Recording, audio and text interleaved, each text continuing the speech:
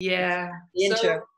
great to see you here, Anneke. Welcome, and Thank you. great to the people are coming online now. And yeah, we're just starting. And welcome everybody. Welcome again in the part 2 of this webinar series with Anneke Lucas and myself about safety, permission, and boundaries. I think a very important subject. As we, most of us are working with people and with human connections, I think it's a very important subject. And of course, because we're humans ourselves. And so a few points to begin with. This webinar will be recorded. So if you cannot join the whole webinar, or if you are not here now, then some people are not here who signed up, they will get a recording in their email box. Everybody gets the recording. If you have a question to us, please use the chat function. If you look down, you see this little chat.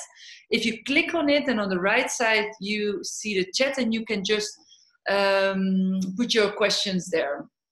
Other things, well, this webinar will take 1 hour, and please feel free to ask us everything that you want to ask us. This is a really great opportunity to connect with us in a live way. So use that opportunity. And we also really like to connect with you and get to know you a little bit better. So we would really love it if you could introduce yourself. So maybe just typing where you're from, and maybe also what is your job title, or what is your function or your profession.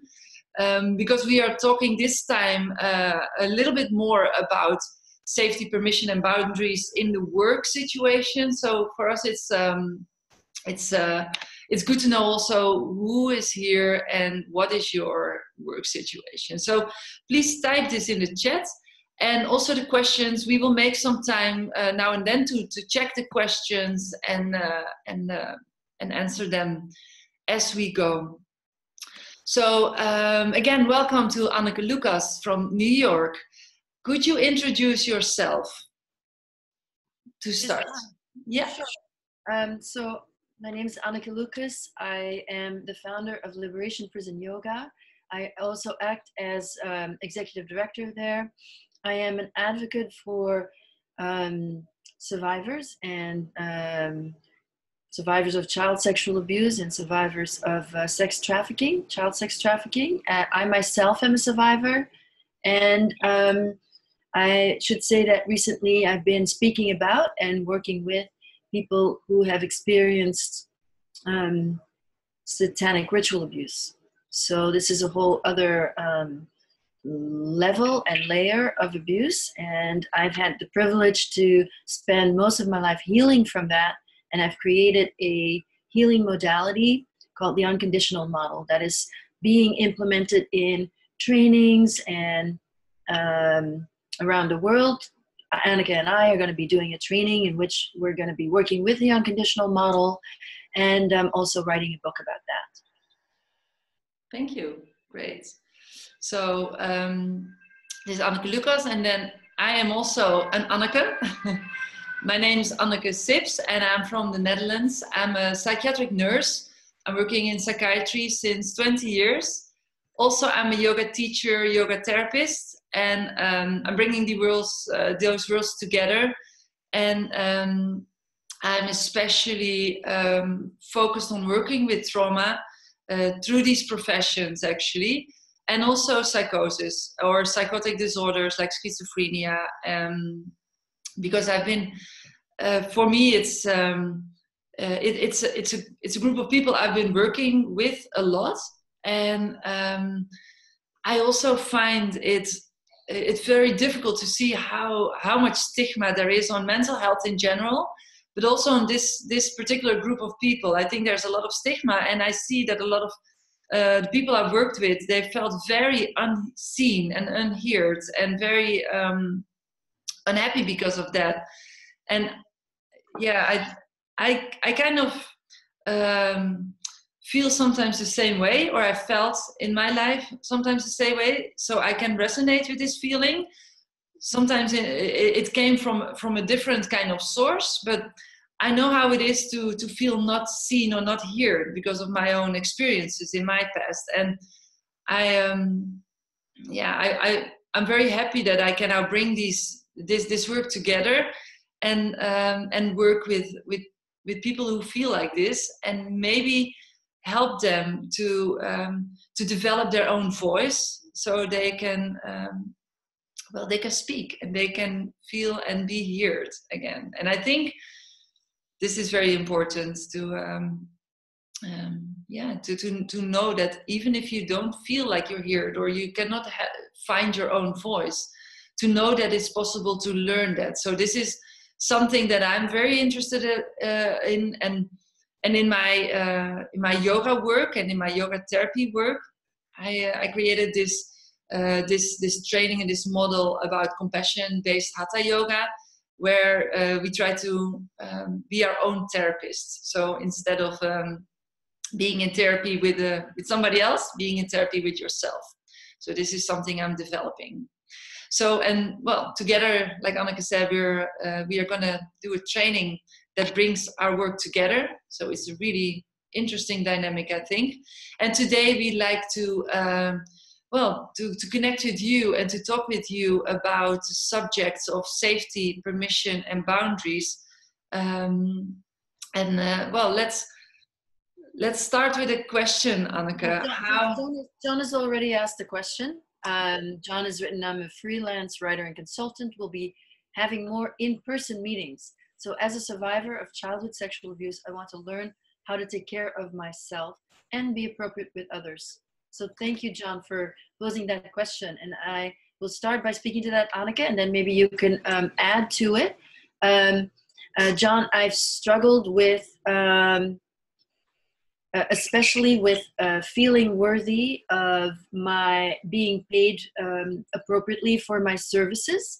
And that also often extends into personal time. So I give a certain set amount of time to a client or a person, and then usually the boundaries get pushed, and that client will want more time. So I've had to do a lot of work around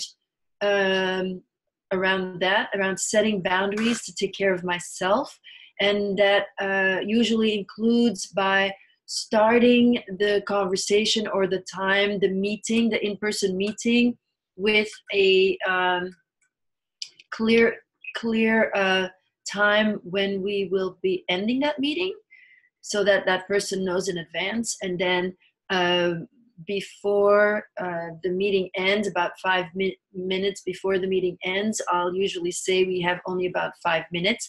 And then I should say that I often go over still, and this is a work in progress. Now, I don't know if this is the same kind of meetings that you'll be having, because you'll be a consultant and a writer. So as a writer too, it's obviously not easy to get paid for writing work. I've usually just taken whatever I could get. I've sometimes declined to write for certain venues because they were not paying. And this is very interesting, because obviously writing is very valuable, and our work and our time is valuable. And so how do we balance being seen as a writer and at the same time also getting paid for getting paid a decent salary for what we do? To be appropriate with others, I should say that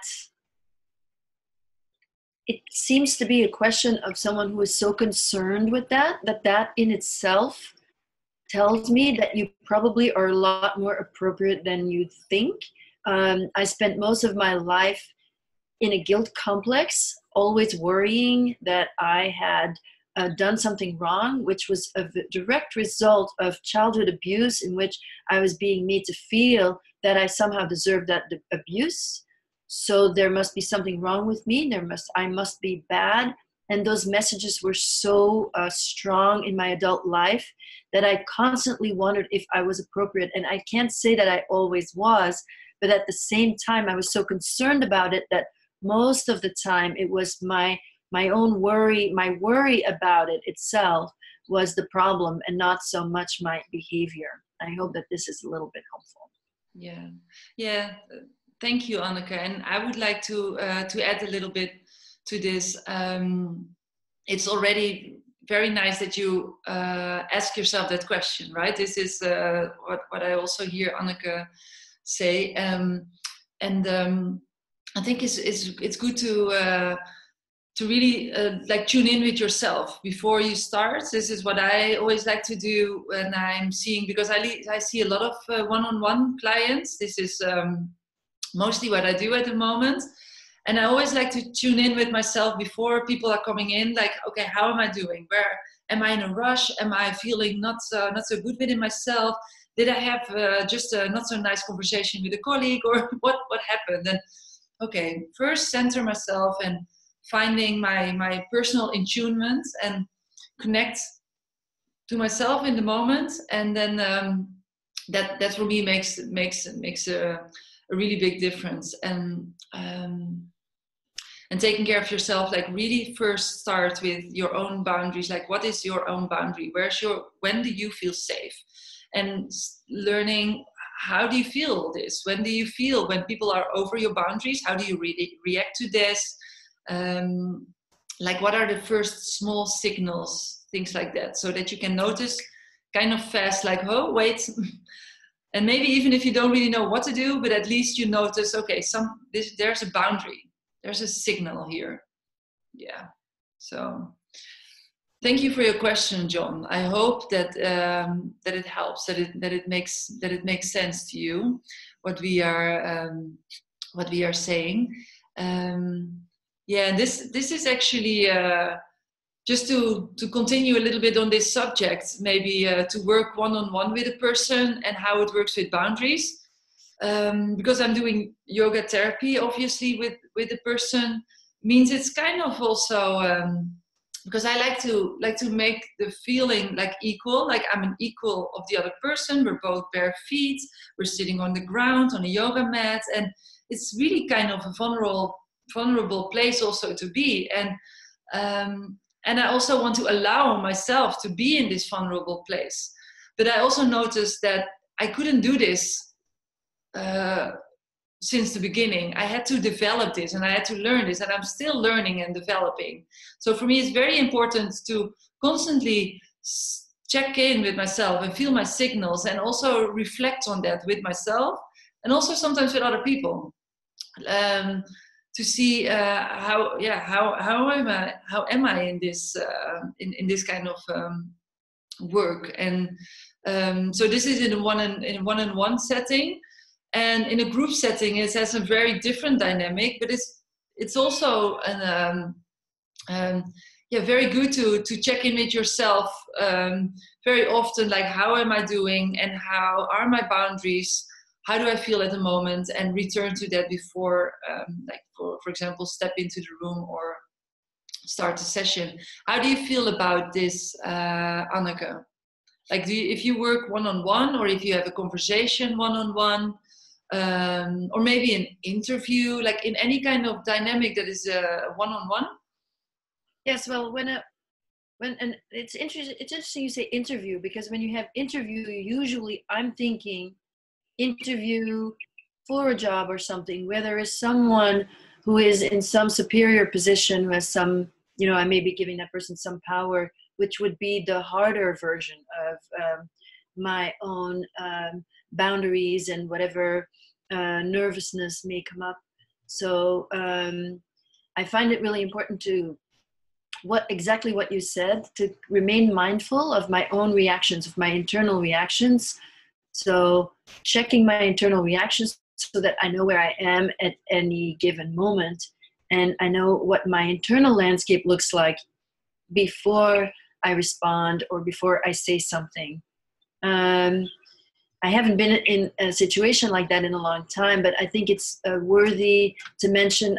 I see that here's a behavioral health worker, occupational therapy, mental health, yoga, medical missions. So there are people who are mostly working in the health and wellness industry here, and then a writer consultant, And but for example, Anneke, like in an interview, I'm kind of curious actually, because this sometimes people recently or the last years, people are more and more interviewing you about your story.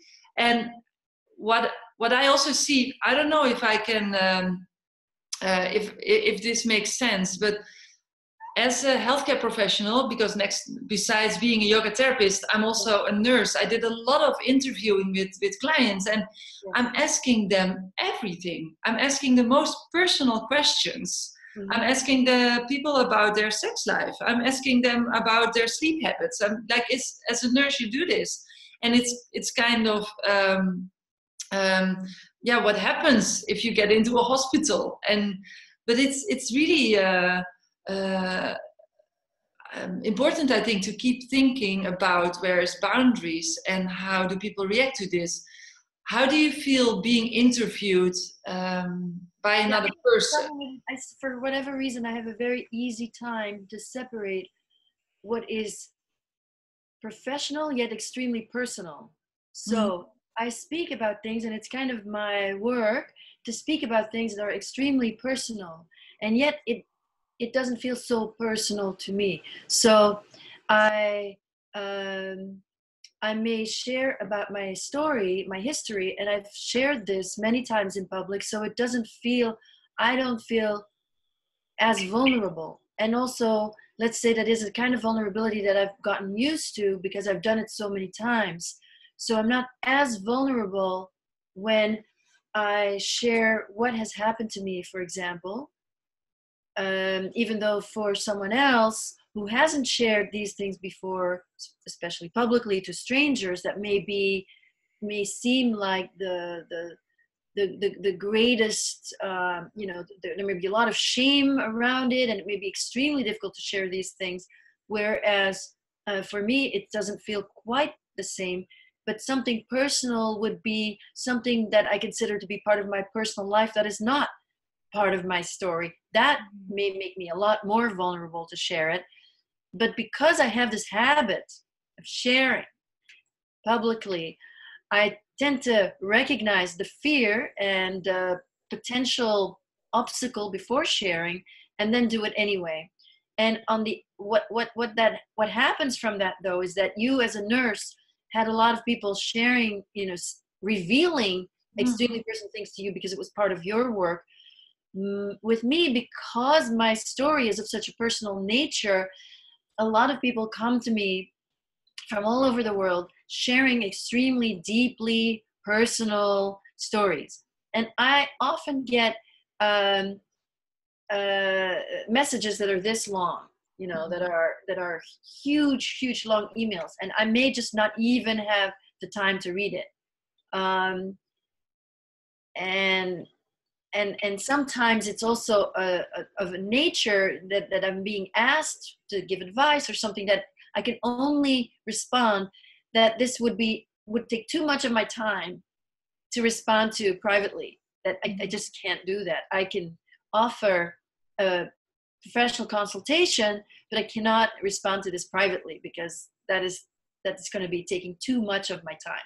Mm-hmm. And then I still end up doing that quite a bit anyway. If the message is not this long, but it's this long, I'll still probably at some point get to it and then maybe respond, however sensitively to it.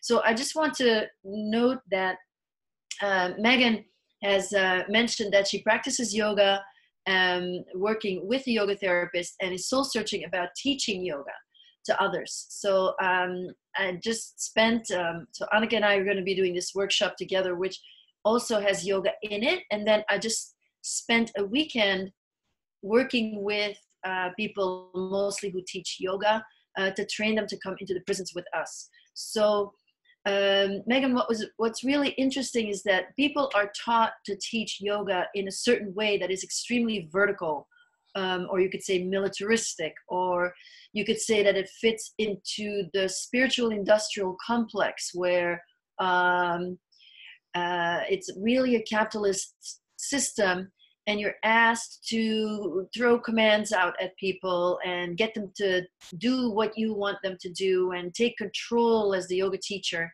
And so our training undoes a lot of that.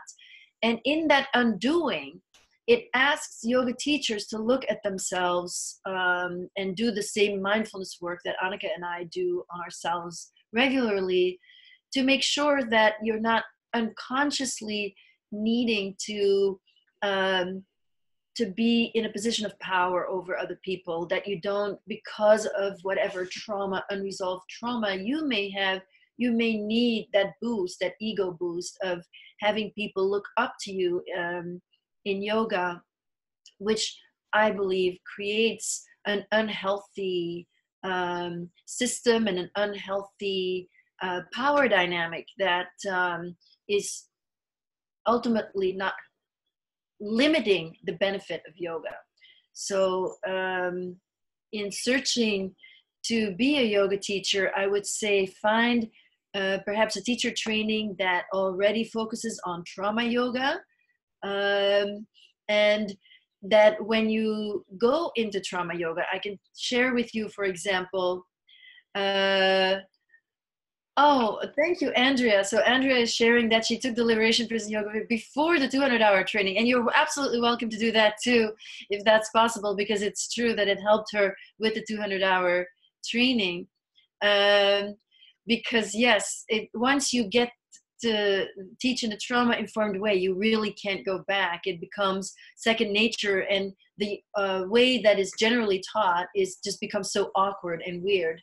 And then at the same time, when you teach from that place of equality, really, that we are souls, and the first thing that we do is connect, the issue of safety, boundaries, and permission immediately comes up and becomes extremely potent, because you are now, you are still in a position of power. You are still in an authority, a place of authority, even though you may not act that way. You may not be attached to the status of that position. And people will be, the point is to connect. The first order of our business is not to teach yoga, is not to do anything together, but it's to connect, make a human connection with a person. And that requires for us to be extremely present, doing the work on ourselves so that we can be aware, and to make sure that we are clear about our own boundaries. That's to say, my boundaries are mostly dictated from my healing and self-esteem. That creates a sense in me that something, like you were saying, Anneke, before, something has been crossed, something is happening, and I'm not feeling all right with it, and to immediately know that that is fine. There is nothing wrong with feeling that someone steps on your has crossed the boundary that doesn't feel comfortable. I used to, from the place of guilt, always think, oh, well, I shouldn't think that there's something wrong about saying no. You know, I shouldn't, like, you know, I'm gonna be perceived as a bad person if I feel that this person who's such a nice person is doing something that's making me feel icky. So that was my boundary. That's how I have learned to trust my intuitive sense about boundaries being crossed, and to learn to be firm and yet kind about it.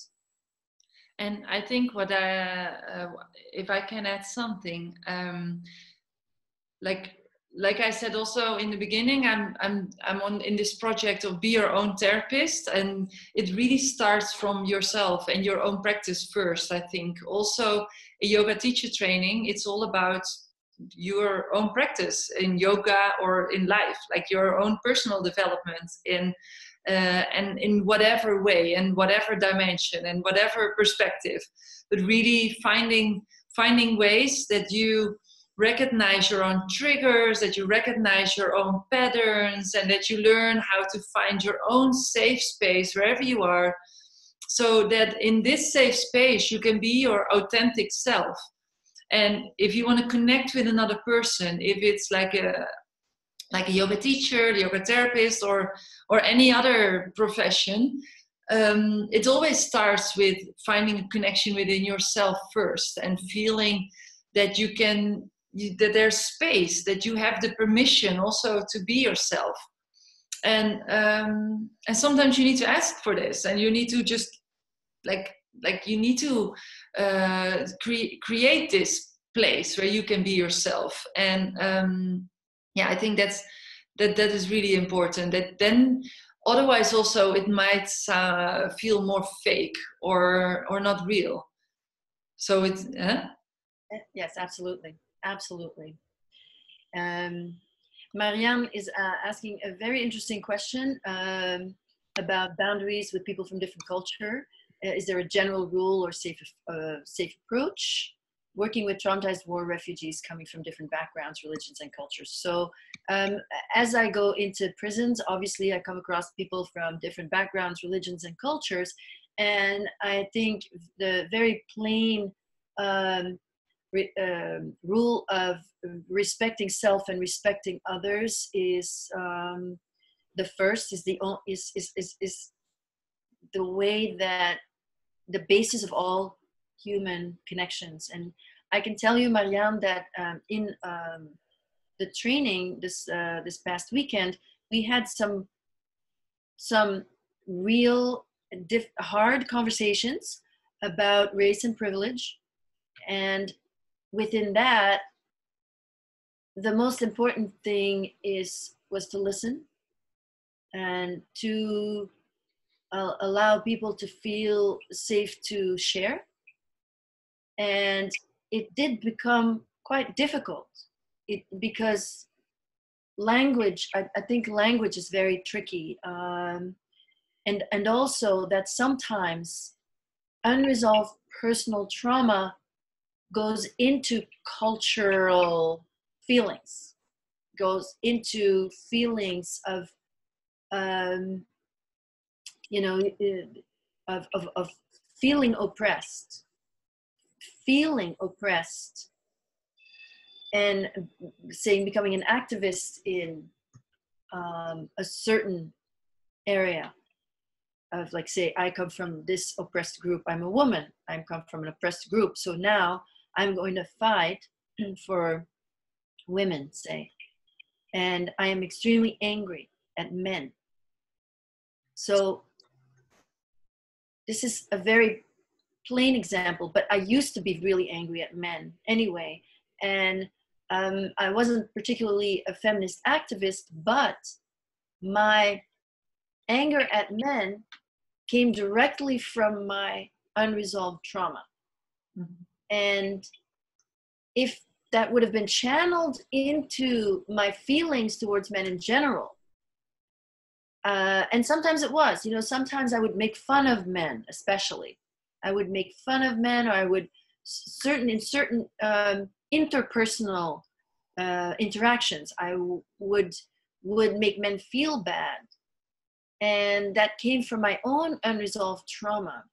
Mm-hmm. So it's important just to be aware of all of that when is someone speaking a truth that needs to be heard, when is someone adding their own unresolved trauma to those feelings and amplifying them and making them more intense, and when is someone taking their difficult circumstances based on oppression and using them in a spiritual sense to completely, well, we used the word accept, which was a very difficult word, but to accept all physical circumstances in order to move forward from there. And that word acceptance was one that we realized in the group, excuse me, that one person perceived the word acceptance as passively accepting, excuse me,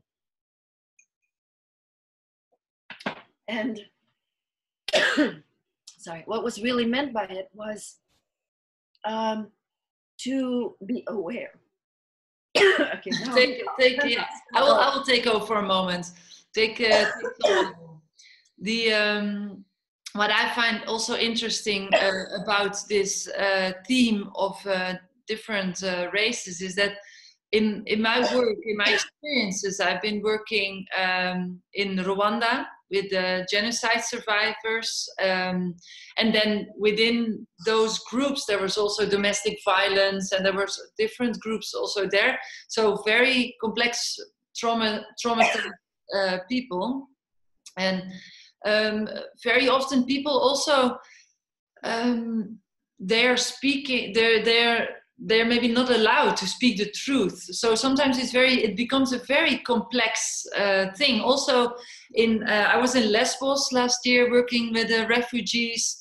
Also when I see refugees in my work in the Netherlands, like I meet all different kinds of people. Very often people they had to lie in their life to be in a certain place on earth, like to go to a different country or to get the help that they need. And sometimes it becomes a very complex kind of dynamic where people, like I've even seen people becoming really psychotic because of this, because of the traumas, and really don't know what was the truth anymore, or what was the reality, or maybe the parents were hiding things.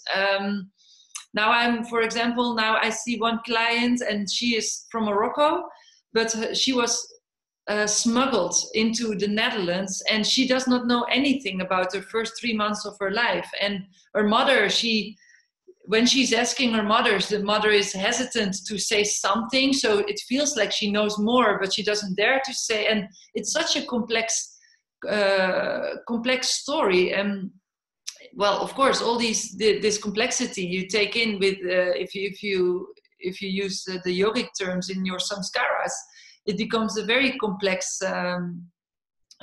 complex story, of course. And then there's the boundaries, and then there's the reality, like where am I, and what is true, and what do I want to share, what kind of permission do I give you, and finding like where you could connect somewhere can be very challenging. And in my opinion, in my experience, it is always back to, okay, being real. Like, okay, who are you? What do you allow to say, or what can you say, or how far can you open up and accept the person where he is in his process? Whatever, we never know the complete complexity. Even if we're asking people and they trust you, maybe they say something, or they allow us to go somewhere, maybe in yoga or whatever therapeutic intervention. We never know if this is the whole story. So I think always be mindful where you are, and I'm always very grateful for people, how much they just open. And I never want to push people to open more or anything like this. This is the situation where we are. This is the story, how it is, how a person decides to share it in this moment. This is the truth. I'm not going to battle about maybe you're lying, maybe it's not the truth. This is the truth. This is what it is. And then I need to feel like, how does this meet my truth and my boundary?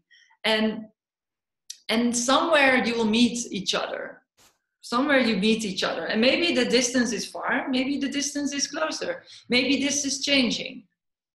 But yes, and something that I really learned about ourselves, about liberation this weekend, that hadn't been verbalized before, but someone said it specifically, was that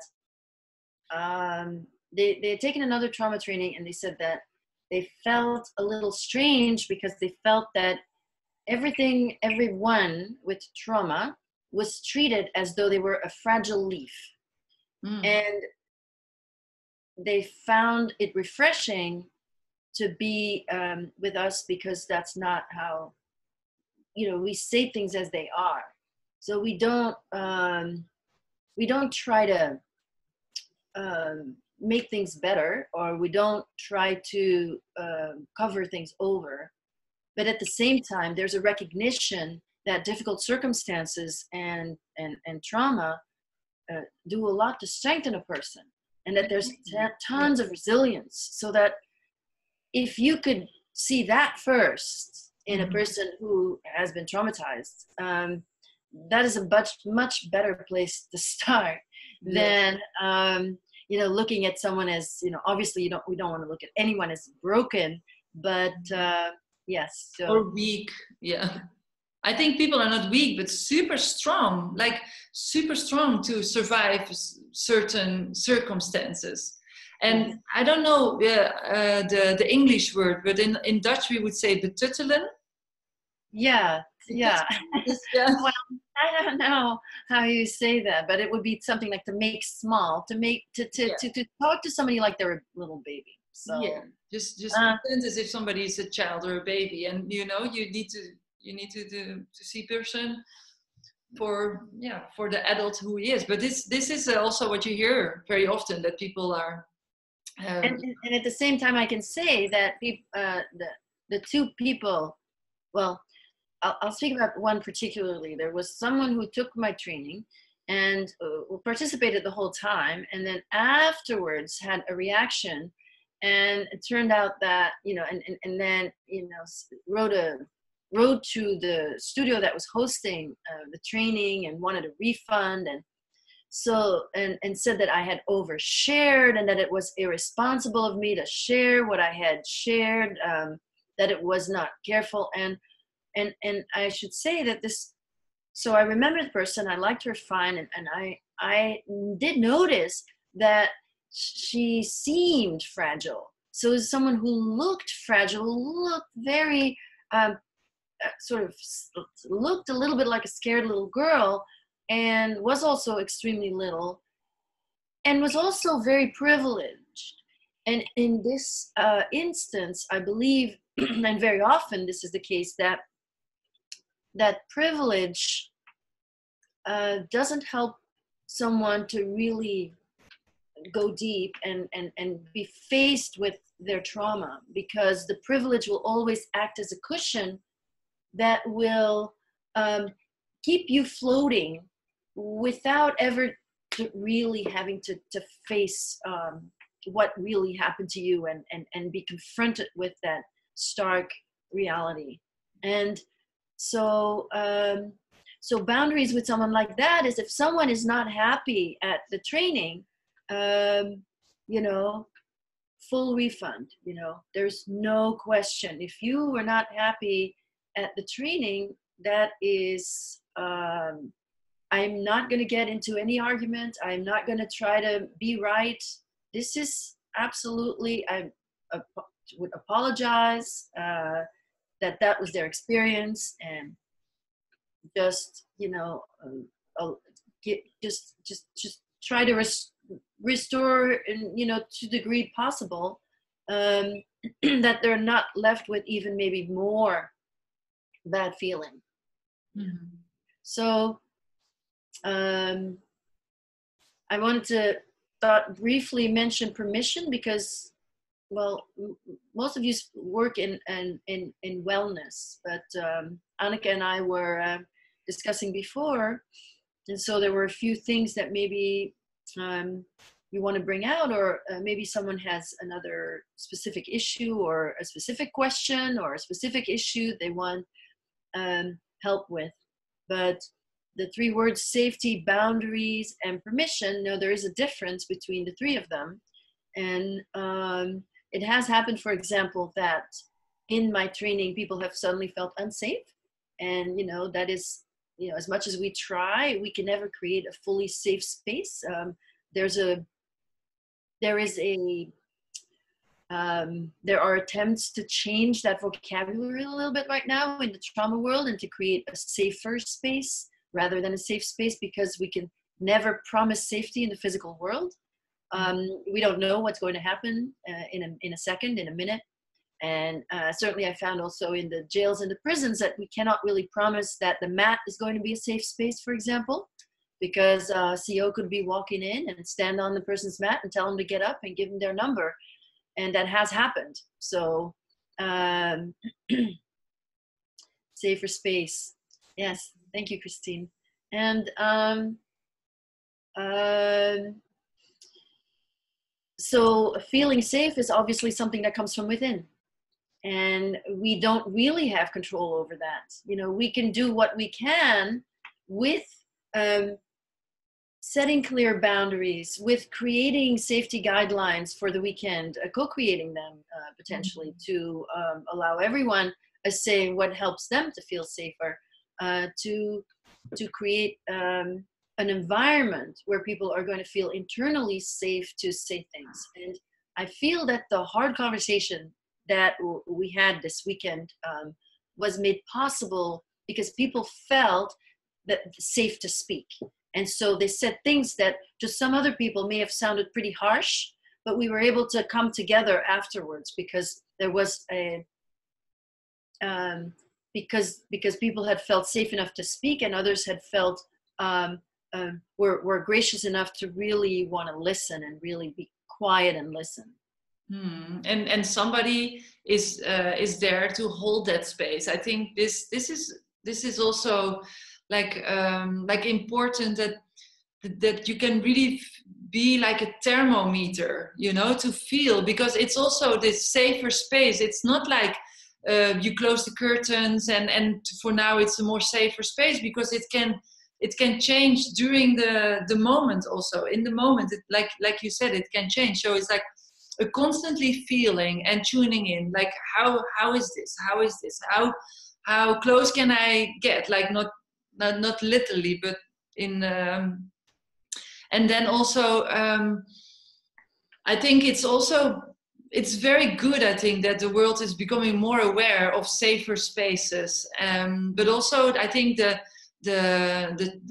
challenge there could also be that it's the same things are safe for everybody, because it doesn't mean if there was a bad experience with a man that every man is unsafe and that every woman is safe or something like this. Or it's also not true that every touch is unsafe and things like this. And I've seen this in my experience in my work, that sometimes the opposite can be true. But I know that I always have this starting point. Like I have my ways to make this a safer space, or what I'm trying to do. Like, for example, when I'm teaching yoga, I'm teaching in a circle. Like some people have different opinion about it, but I'm teaching in a circle so that everybody can see everybody. I'm not walking around. I'm staying on my mat. I never give physical adjustments, blah, blah, blah, all these things. And in some cases, there was an experience of a woman who said, I wanted to feel a touch, you know, or that you there's always exceptions, but you don't know. So I think it's very important to keep it safe in the first place. There's also an example of this. I find a very interesting example also. This woman who has a problem with men because of a lot of experiences.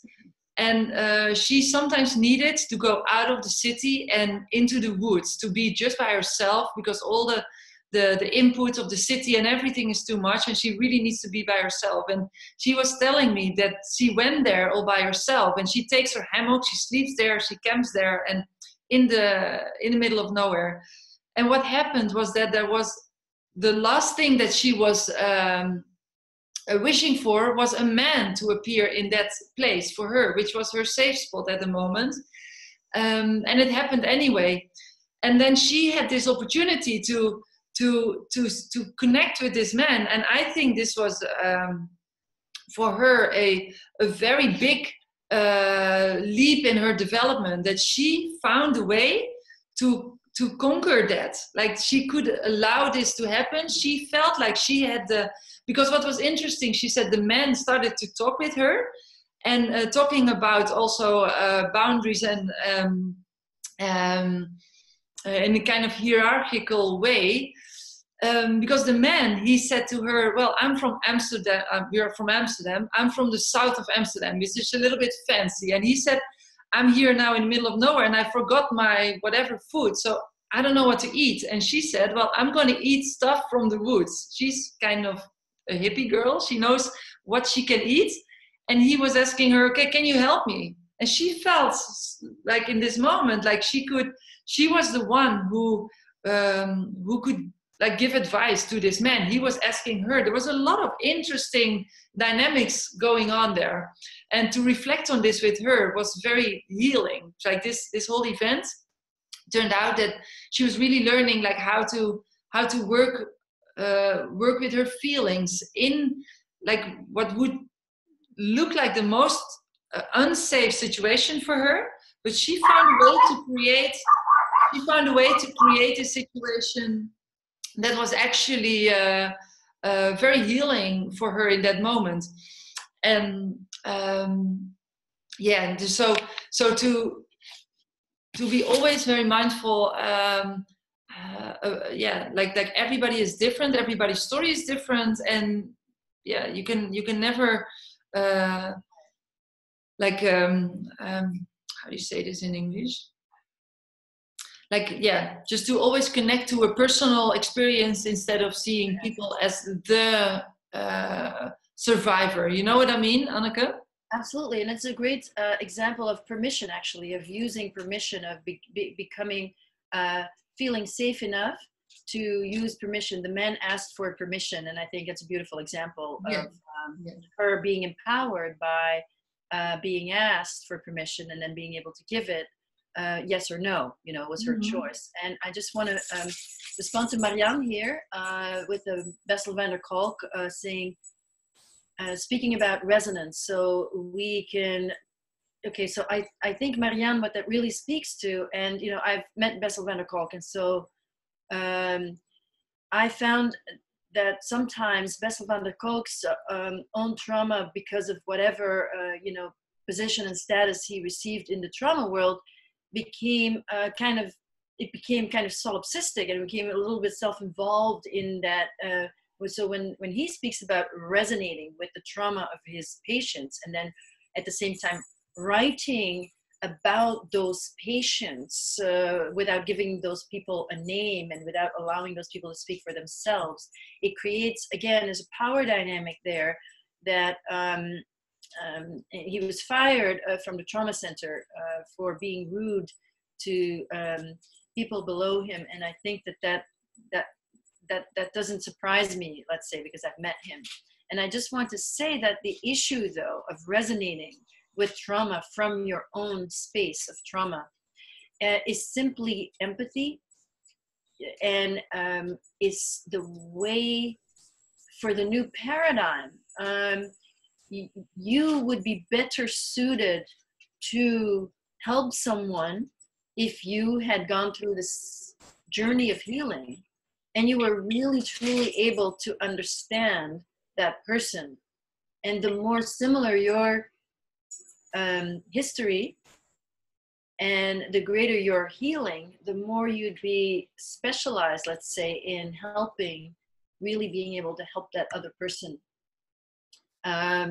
So the resonance, and where that it can get confusing, is that people feel that when they work in this way, when they are on the same level as another person, and they work from the heart, and they work from their own experience and resonate with the trauma of the other person because they've been there themselves and they've had the healing, and they are able to share that healing, which is really this whole new model, the empathic model, that leads to an egalitarianism, really. Instead of speaking down to someone, if you speak down to someone, it actually means you have not had the experience to really know, and you're pretending to know. This is why you need the status to seem bigger than you really are. So to resonate with people, it's really healthy. And what people are sometimes confused about is when they start to work in this model is how good that actually feels. Because when you connect from the heart with somebody else, you have a an energy exchange that is extremely beautiful. Mm. And you feel like you're receiving so much. Oh my God, why am I feeling so good? You know, you're not going to suffer from burnout if you work this way. No. You're going to feel incredible. You may be really, really tired because there may have been a lot of work, a lot of deep work may have been done. But at the same time, you feel just so amazing that you sometimes wonder, am I supposed to feel this good? And I hope that's the experience. And that's why you have that question about resonating with your own trauma. Well, Anneke, I would like to say something about that, because I totally agree with you. And I feel like after also 20 years working in psychiatry and just having so many like practices and experiences, and I feel like I really can allow myself to have these experiences. And on the other hand, it becomes very difficult sometimes to work in the systems, the healthcare systems as they are, because people are, my colleagues, I mean, they are looking at me, and they very often, they told me, you'll get a burnout, you get too close.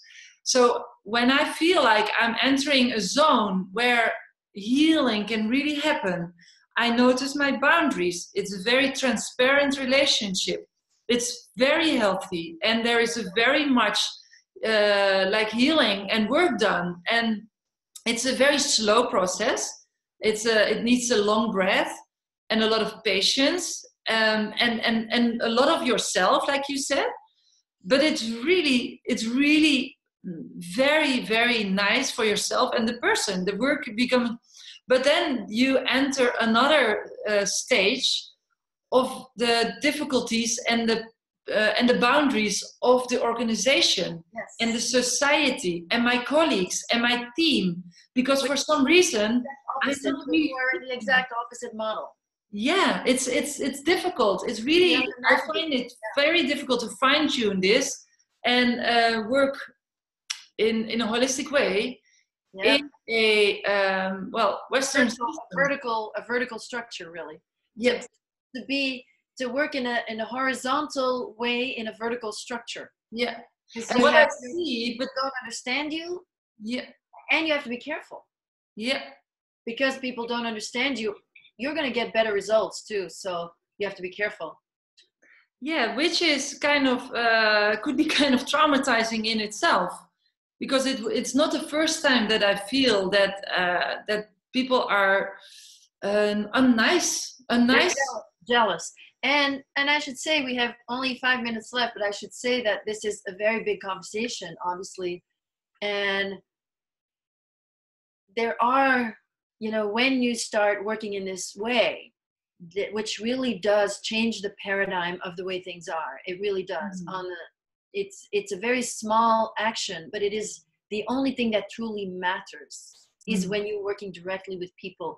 I've done advocacy to change laws, and as I become involved in that, I realize that it's pretty much all BS, and that the system, the vertical system, is all BS. It's all about status and hiding trauma. It's trauma-based, so trauma is oppressed, and awareness of trauma remains oppressed. Mm-hmm. And this is a very large conversation, because breaking out of that vertical paradigm that is trauma-based and where trauma is suppressed requires, at this point especially, a whole lot of courage.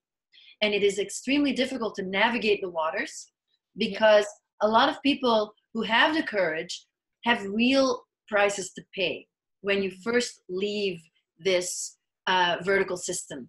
So often people are called whistleblowers. You know, whistleblowers have a real price to pay. Some get killed. Others are navigating these very dangerous waters with having information, but revealing that information, which may be necessary to change the situation, is very tricky and puts them in harm's way. And so I just want to acknowledge that anybody who's trying to work within this system, it requires so much courage, and it is so I meet so many amazing people who are navigating this very complex way of creating change. And this navigation is certainly part of the book that I am writing, because definitely I'm writing all this stuff down, and it is working, but it just needs a lot of patience to do this work. And also I want to offer some space in my book for the client perspective. So my clients, I want to have their voice also in there, how they see it and how we can help each other. So, and because there's, like you said, there's so many, and now actually we're triggering a few subjects that I am very interested in to discuss, maybe in another webinar, in another time in the workshop with us in Amsterdam. And this is jealousy of people who see that the relationship with their colleague and the client is better. And there's a lot of projection and kind of interesting dynamics also there. And it's really interesting to dive a little bit deeper in that. But like you said, it's really almost time. So we need to go to an ending. And I'd just like to say that in the horizontal system, that boundaries, safety, boundaries, and permission are more organic. Mm-hmm. They come from within, from your own inner sense of permission and self-esteem, and that in the vertical system they are more imposed. But I will just say before we leave that sometimes setting a boundary, when you realize that something is not really working well in your life, and setting a boundary, whether it's professional or personal, is something that you need to do. It may feel like faking it, but then setting the boundary helps create that change, the inner change that you're actually seeking, because it reveals everything that was hiding behind you not being able to set that boundary in the first place. It's necessary to be compassionate, to be this compassionate human, and to be compassionate, connecting. You have to set your boundaries. So all the work is within. And well, I think this is a great way of ending this conversation. And we will continue the conversation about trauma, boundaries, safety, about jealousy under the workers. Like all these conversations will continue. To keep following Anneke Lucas and the books that she's writing when it's coming out, the trainings she is doing, and my work, be your own therapist, and the compassion-based Hatha yoga trainings. And together we're going to work on this training in Amsterdam. And I hope that you can join us, because it really works when we see each other in person, and especially in if we have some time. I always know when I'm doing a retreat or a workshop, which is like more than one day, I'm like, it's like mind blowing what happens after a few days. It's so super grateful for these experiences. So, and yeah, this, I think for Anneke, for you and for me both, is just our mission on earth to share whatever we feel like sharing from our hearts. And yes, I hope that if it resonates with you, that we can meet you somewhere, and that we can grow together in this development. So thank you very much, Anneke, and thank you very much everybody who was here. Thank you for being vulnerable, asking your questions, and continue in email. Let us know what you thought of it, share it with your friends, and hope to see you in person. Thank you, everybody. Thank you very much, Anneke.